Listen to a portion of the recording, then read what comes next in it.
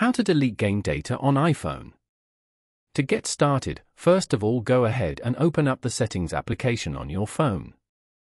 Once you're here, scroll down until you find the General option and tap on it. Inside the General menu, tap on iPhone Storage.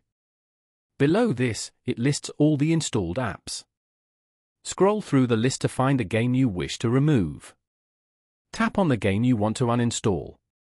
For this example, we will be selecting Subway Surf.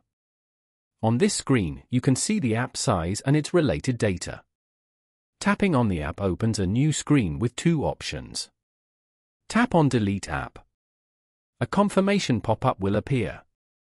Tap on Delete again to permanently remove the app and all its data from your device.